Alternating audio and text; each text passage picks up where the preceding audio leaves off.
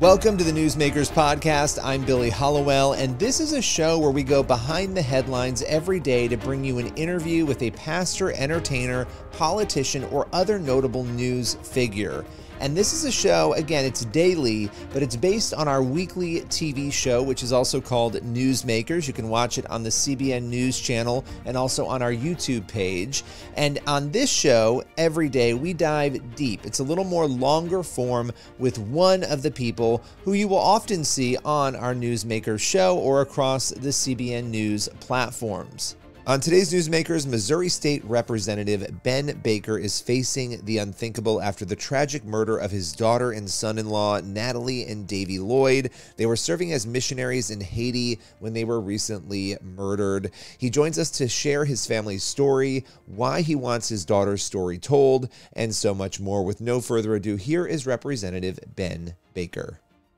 I want to thank you for joining me today. I know this has been an incredibly difficult time for you and your family. I wanted to start with Natalie and Davy. What would you want people to know about them? Sure. So, they were special people, exceptional in so many ways, very mature beyond their years, and it played out in their life. And this is something that has been the most difficult thing we've ever faced, but we want to tell the story of Davy and Natalie. And their example is just so unique and powerful. In a time where there's such a contrast, their life was such a contrast to our current culture, where people are so caught up in self and worried about all the things that really don't matter. And Davy and Natalie were completely sold out to the calling of God, the ministry, and they were an example of selfless love toward people that ultimately in this situation did not return that love. But yet, even when they were given the opportunity to come home, they decided not to because they wanted to make sure that the kids had somebody there. The kids would have had nowhere to go if they would have left. That's the kind of mentality they had, and it was just a beautiful thing to see. Thinking about the fact that, they were in Haiti, which anybody who's been watching the headlines knows how dangerous, as you were alluding to there, it has been there and what has been going on. And you mentioned that selflessness. That was the first thing I thought about when I heard what happened, was that here are these two young people who are sacrificing their lives very literally to be down there and to help people. And, talk a little bit more about their inspiration. What led them into that? I know that Davy's family has spent a lot of time in Haiti. Just talk a little bit about what led them there. Sure. So for Davy, he grew up there. He was born in the States, but his father and mother have been missionaries there before he was born. And so it was his people. The people of Haiti were Davy's family. And, Creole, Haitian Creole was his first language. And from a young child, David and Alicia will tell you that Davy had intention to be a missionary to Haiti, to stay there. He had a long-term goal of pioneering churches, planting churches in the outer areas of Haiti. That was kind of his long-term goal. So obviously his influence was his parents and, God's touch on his life, from an early age, gave his heart to Christ, and, the rest is history. Natalie was very similar. I've been involved in missions work from the time I was 4 years old. My grandfather's a missionary in Guatemala City. I've done a lot of missions work around the world, India, Africa. Never been to Haiti. I'd planned to go once Davy and Natalie were there, just hadn't had the opportunity yet. And so I think some of that rubbed off on my kids, and I've always taught my children that the will of God is the absolute, most important thing that you could pursue in your life, no matter where that takes you. And then later we had to deal with, you know, the fact that Natalie chose missions, and even in a dangerous place, but it was something that we still supported. It was something that I believe in, that principle. Yet I don't understand all of this, how it has turned out, and may not completely understand it until I get to heaven. But I still try to trust that God is sovereign and He has a plan that's greater than ours. And so, her influence was that. Of course, in Bible school, it was something that she had a heart for missions and wanted to pursue that, and especially children. And again, that played out in their ministry there. The selflessness with which they operated and with which your family has operated is really incredible, and it's very, as you said, countercultural. In the position that you're in as a politician, obviously, what happened became a very big news story, and so the layers of anybody going through this, how difficult that is. Then the added layer of the attention on it, international headlines. How did you sort of cope with both of those things? The event itself, finding out about it, and then dealing with that extra layer of so many people, I'm sure, reaching out, knowing about it because of the scope. It's been unbelievable, the just overwhelming how many people have been reached with this. And even the very next day, knowing that media were going to be asking and wanting interviews and all of that, I told my wife, it's completely up to you how we want to handle this. I don't want to cause any more added stress than we already have. But we prayed about it, and we both decided that we wanted to tell this story every opportunity that we could. Now, that doesn't mean we took every interview. We tried to use discernment with that, but it's really amazing that even in the ones where you would think it could be and would be twisted in a political way or whatever, it hasn't been. Not to say that there hasn't been a few news outlets and places that got things wrong or had a little bit of a slant to it, but it was amazing that this is a story that you can't argue with. You can't argue with this kind of devotion and love toward people and that selflessness.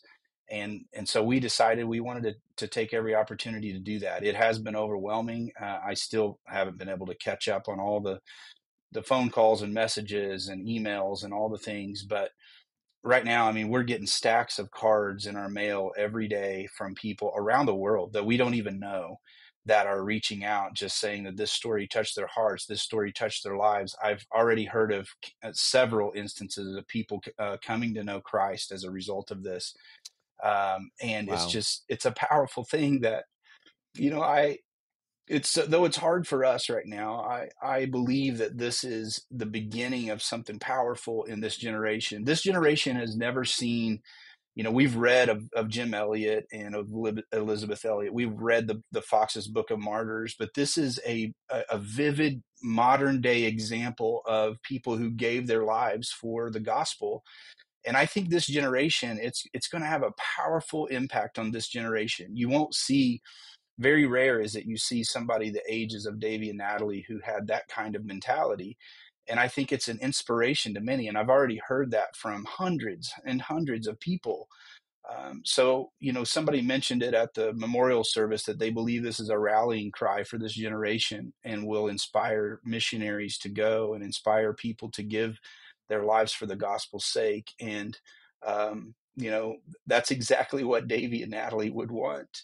They didn't like attention. They didn't like being in the spotlight. And, unfortunately, sometimes being in the position that I am, that's just a part of it sometimes. But they loved people, and it was so evident in their life. Yeah, I mean, you don't see many, 50, 60-year-olds going out and doing what they were doing, again, putting their life on hold, anything they wanted to do here, going there and devoting themselves to help people in a crisis situation, in a dangerous situation. I cannot underscore that enough, how selfless that is. How have you, I mean, you are incredibly strong. I've seen even the messages you've posted talking about, thanking the people who lined up to honor Natalie and Davy.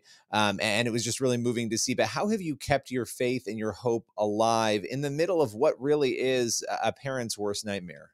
I believe it's just having that foundational relationship with the Lord. I can't imagine doing this or even attempting to do this without that connection and that relationship.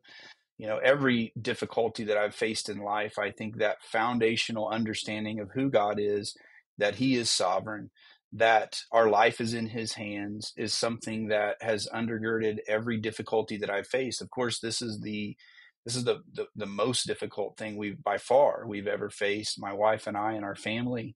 But you can literally feel the strength, and that's something that I've never experienced before to this level.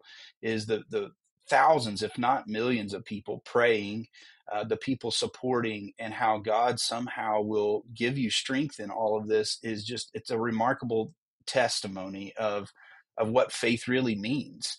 And the storms of life are something that everyone faces, but the deeper your foundation is, the stronger you can withstand the winds and the storm. And so, that's a part of this message to people, anyone who will listen, is that other people have faced unbelievable tragedy as well. And I know people of faith has as well.